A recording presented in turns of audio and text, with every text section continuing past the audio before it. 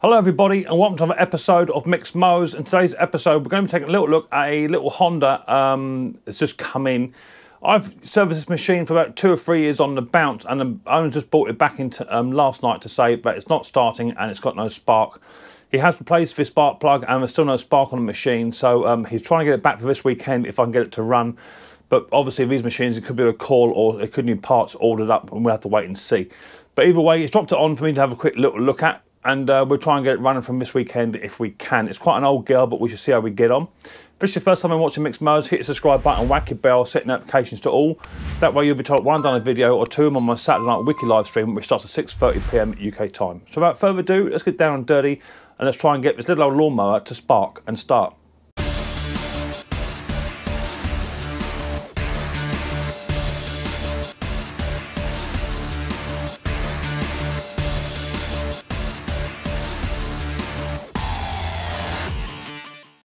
Right, here it is. Let me just shut the old barn door up a touch because it's got that old sunlight coming through. Here it is, little Hr21, I think it is, off the top of my barnet. Hr21, Hr21, and it's got a no spark issue. I have already tested the machine and there's definitely no spark coming out of here whatsoever. He's put a brand new spark plug in there. This is a flathead version, this is not the overhead valve version. As I say, he would like it back this weekend if he could, and today is a Friday, so it doesn't leave me very long to diagnose it and get it running. But there definitely is no spark on this machine. I have already confirmed that already. So the first thing I'm going to do is I want to take off the airbox cover, the top cover, and possibly the carburetor itself. Take all the housing off to release all of that. So it's one bolt here, one bolt here. Be a couple over these side here, undo these two wing nuts, and then we'll go from there. So let's see how we get on. So this machine has been coming to me for about 3 or 4 years, something like that, and it's never ever been a problem. But it's not a young girl no more. She's quite an old girl. And parts are quite readily available, but I don't carry them in stock, definitely not. Let's take that off, air filter, and that's okay. Now he says he hasn't used it much since the last service that it's had, which is okay. I've got tools absolutely everywhere because I was working on another project, and as always, my project mowers will take second seat to any customer machine. So one bolt there to take off. One bolt there, the short one goes at the back. We'll have a couple more around this side. Let me spin the machine round so that we can get the rest of the bits and pieces off. Okay, next to take off will be this little tiny air box up the top. One bolt there. And there'll be a crankcase breather on the back of this somewhere. I think there's one more bolt to have off as well, from what I remember. And then you've got a couple of bolts on the back here which hold the carburetor assembly on. That might be a bit too long to get into there. Let's grab a short extension.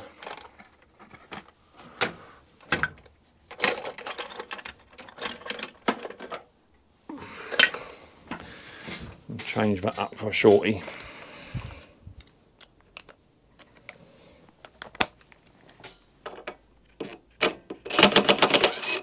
One there, and one there. I'll turn that fuel off just for argument's sake. And with those little bolts now removed, there's a little tiny air breather pipe around the back here which needs to come off as well, which is a crankcase breather, which I can probably just get to just by a pair of L-shaped pliers,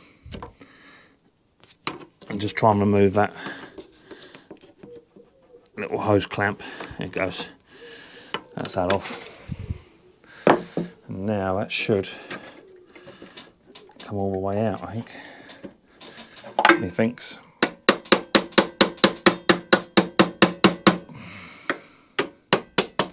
That's it.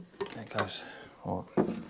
So that's that all off. Let's put these bits and bobs in the box so I don't forget where they all go and don't lose no bits and pieces. I'll put that to one side for now. Not losing no bits, do we? Okay. And then you've got another couple of 10 mils here. You've got one here to do. And then one here to do.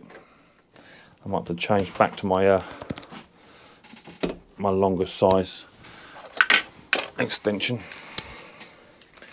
just to give me a bit more room, a bit more vava-voom.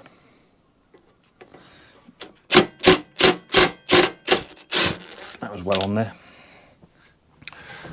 So then we're going to remove the pull cord housing itself, just for ease of access. I'm not dropping no bits now, Mick. One over here somewhere. There's that one. Whip that off. That can go to one side for now. That's out of the way. And then you can remove the tank assembly. Now, what I'm going to do here, I'm just going to remove this this fuel line hose as well. I've had a bit of clean up here.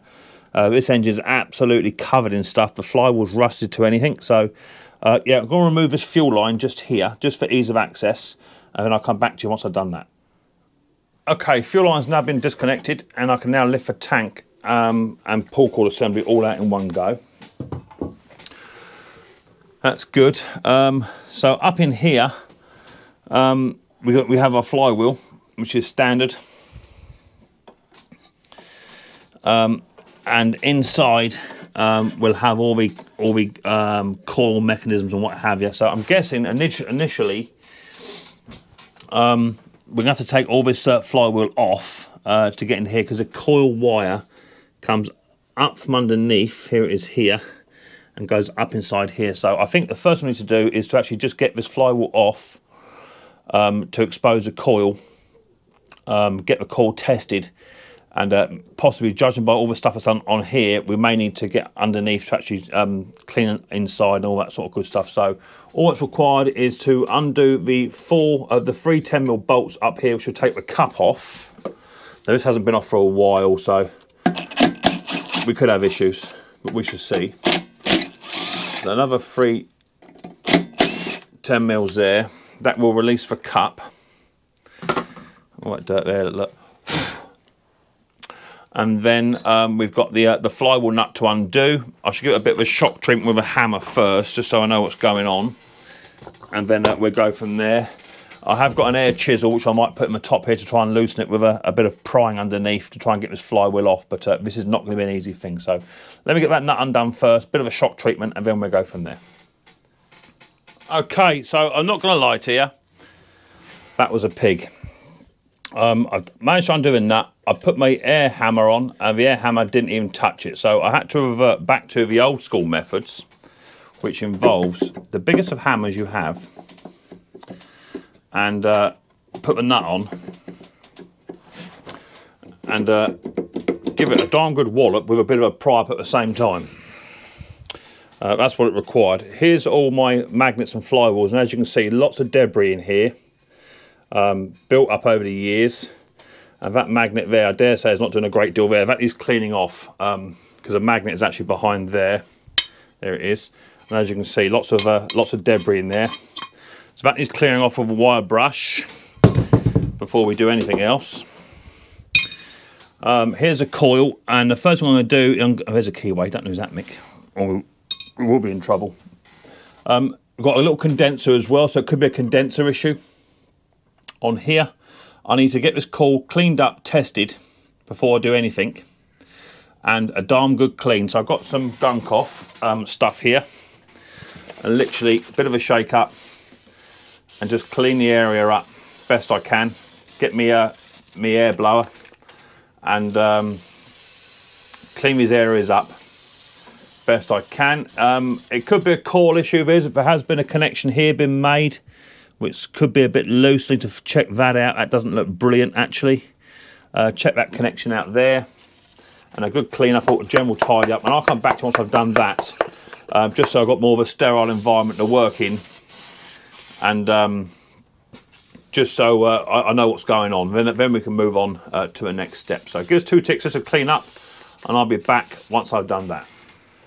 Okay, so that's all now been cleaned off. Under here, because we've got a coil and a condenser, that tells me we've got a set of points under here somewhere. So I've got to undo these two 8mm, one here and one just here.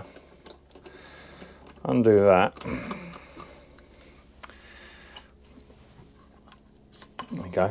Take that off.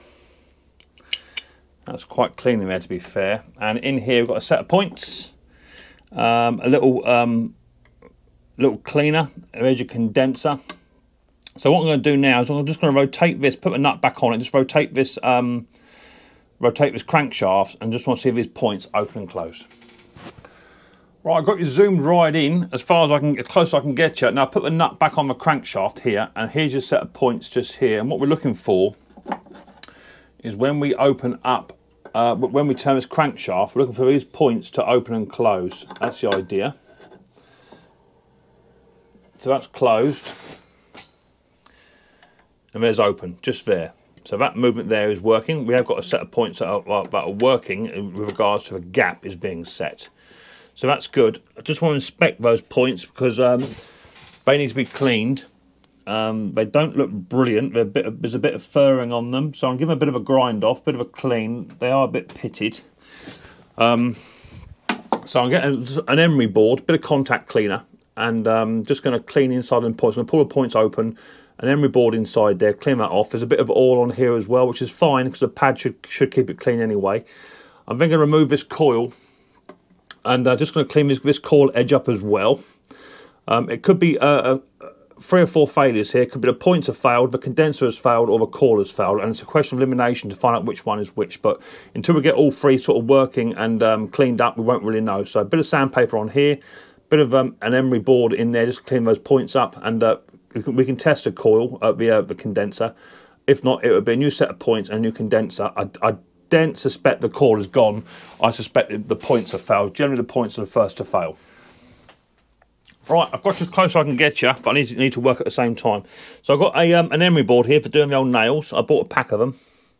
All I'm going to do is just literally going to get inside here. I might just turn that crankshaft around a smidge just to give me a bit more opening. That'll be them in the closed position. I should be able to get in there with my fingers like so. Try and show you for demonstration purposes. Let me get a screwdriver. I can pry open the back of the points and see, there you go. Pry the back of the points, and then I can get my emery board in and just literally just reface these points. And all I'm doing is just tidying them up. Getting rid of any high edges, any pittings. This is a bit of oil coming off of there, you see. That all will aid in the points to fail. When you get to a certain point, just snap that bit of emery board off. Like so, open them back up and go back in there again.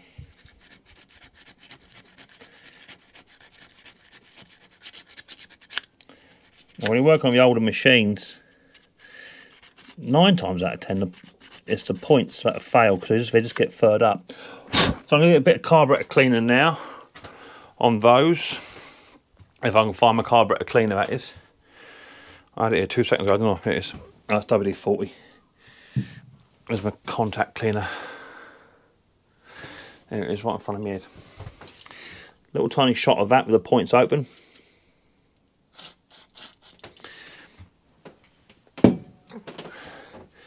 Open them back up again. Another little clean.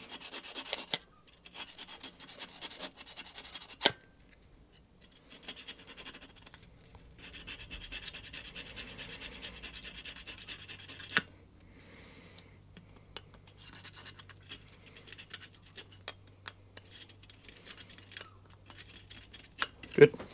I'm going to get my air compressor with my air hose, blow that off, open the points up first. If I can be that's it. I have a quick inspection of them points faces now. Yeah, they look better.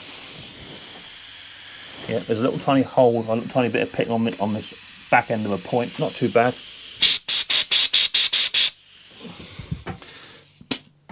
So we're happy with that.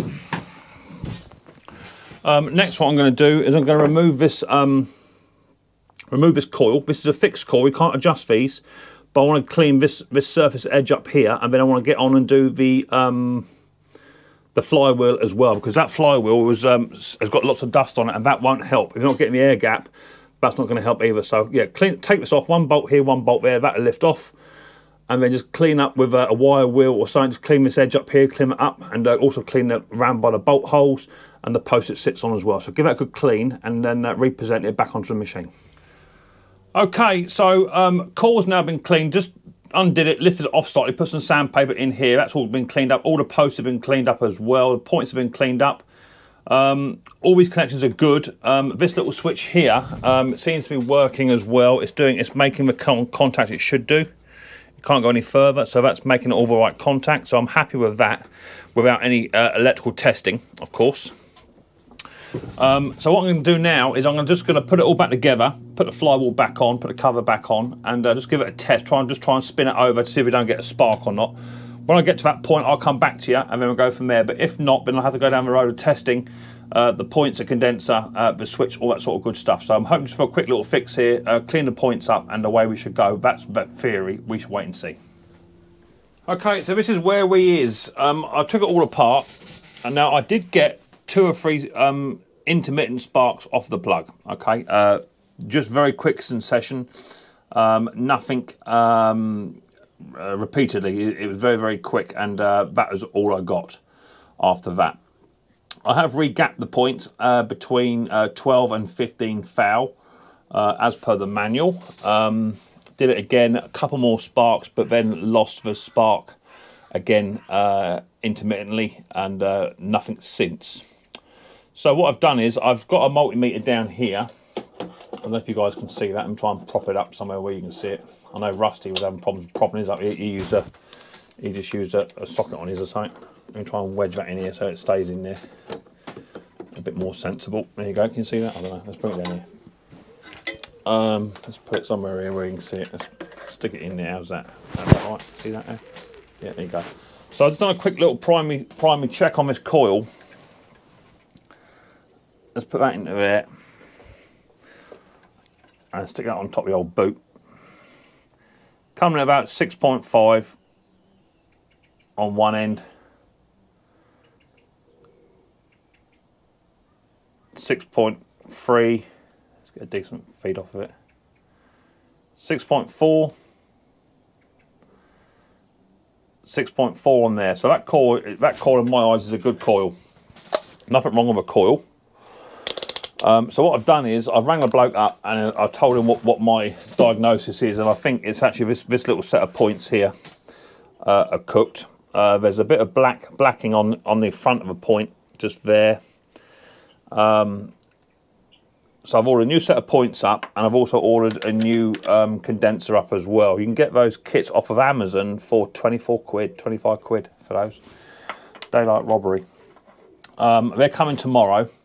So I should try and fit a new set of points on and a condenser on, and we'll go from there. This will be part 1 of the video, and then I'll do a part 2. I was a bit suspicious of the HT lead boot at first, but that's actually good and caused no problems at all. So leave this video here. This will have to sit on the bench until tomorrow, and I'll come back tomorrow, and hopefully by the time the points turn up, we can have another diagnosis into it and see if we can't get this machine to spark and do what it should be doing. Okay, so part 1 of the Hr21 debacle.